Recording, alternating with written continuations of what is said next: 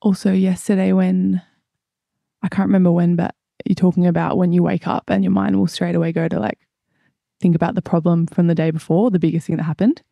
Or if your mind's in somewhat order and you're in the world to win, it'll be what you need to do today. For example, various, depending on the personality. Yeah. My mind definitely does that, and like a lot less, but I also had a lot of memories of when that was, I would remember like waking up and not feeling any problem and then being like, oh no, I know that there's something I have to be worried about, and then like finding what it is. That's the devil of thoughts. The peace, not peace. Yeah. And everyone thinks it's their friend. And that's I'm like using such Romana's terminologies now, the parasite. Because it wants your energy. It wants food. Yeah. When you're free and open, there's no food. So the Toltecs describe it like humans are born with a cocoon of energy around them. It's pristine and it's inedible to the parasite. Same as your waking energy. The energy that gets formed, it's inedible. So it's no good. So by injecting beliefs and traumas and fears, it punches, it damages that cocoon, and then it gets purchases to start eating. It gets food, and then it keeps doing that and doing that and doing that until there's nothing left of it.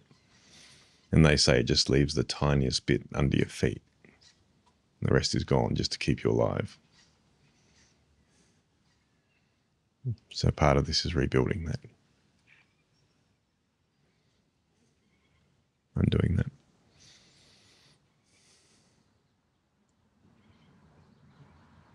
Not very loving, is it?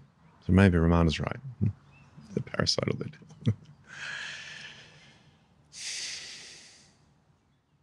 Yucky, huh?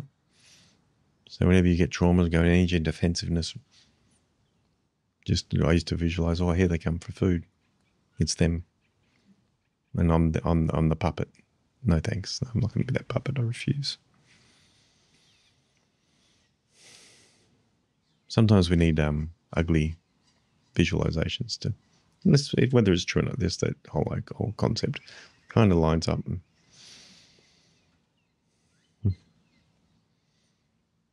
And babies do get born with a glow, yeah.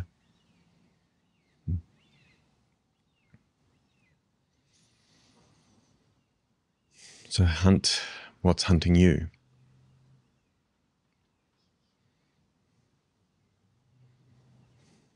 Right? The deeper self to hunt the deep things hunting you.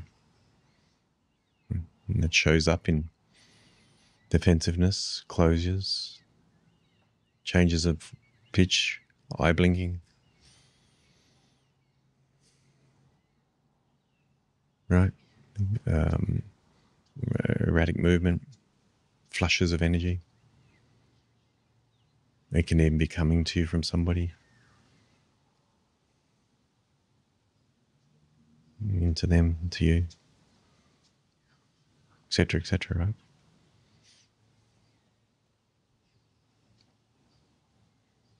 So notice the shifts in frequencies within. You have to become very aware of your inner. That's what happened to me. I went hyper inwards and I was aware of every movement and just stayed there in the heart center. And from there I could watch everything and heal. And not move, get moved by it. I'd get moved by it, but the center wouldn't move. I'd just keep my attention there. And it would lose the power, lost its power.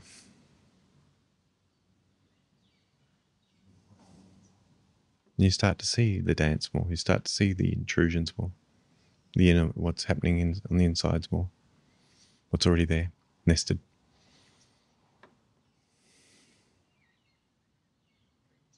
And sometimes cherished, as in, that's me, I must defend this. But it's really that defending itself. It's not of self.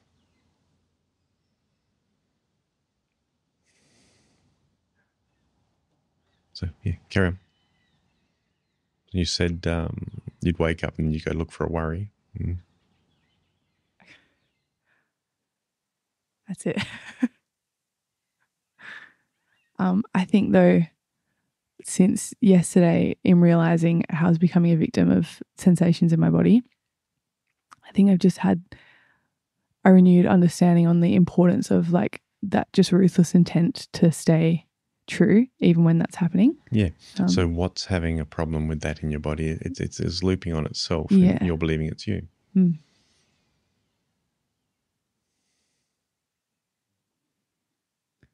And I think in feeling in my body, if my intent's strong, like that there's just no room, then there's just no room. And then I can't head down the same. Yep. So we have a lot of options, see, so as hard as what's going on for Cedar is, so many of these options have been removed for her. Do you know what I mean? So it's narrowed the focus a lot. And, we have so many options. And so we have to learn to narrow it down to absolute single-pointedness through wisdom, through knowledge.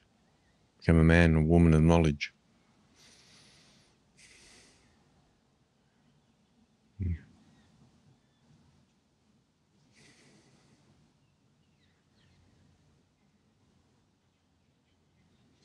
And that includes knowing the enemy is powerful within its the scope of what it can do, and its patience, and it's from antiquity. It has infinite time.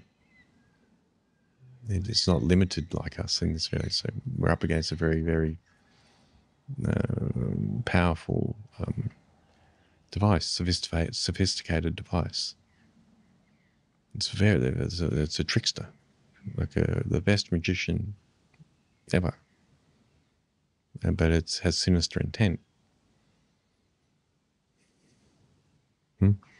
So you can't just come at it with your mind and think you're going to win. You have to truly get to single-pointedness and surrender and let go and not trust anything the mind gives you.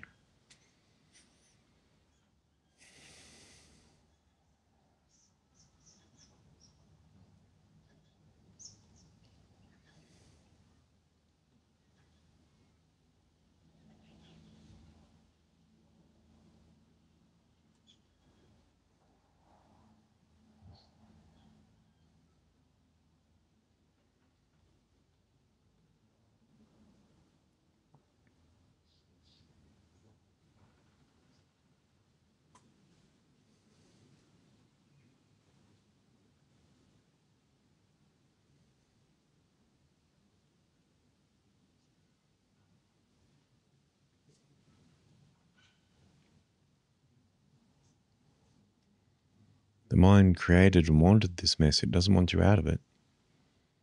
But you can use the most functional aspects of it to unpick the dysfunctional and then drop that tool as well, like Ramana says with the fire stick.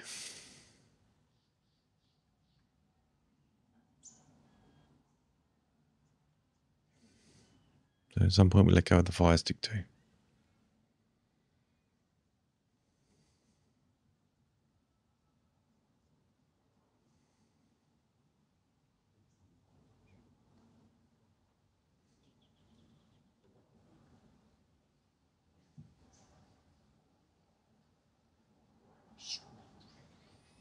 And you disappear with it.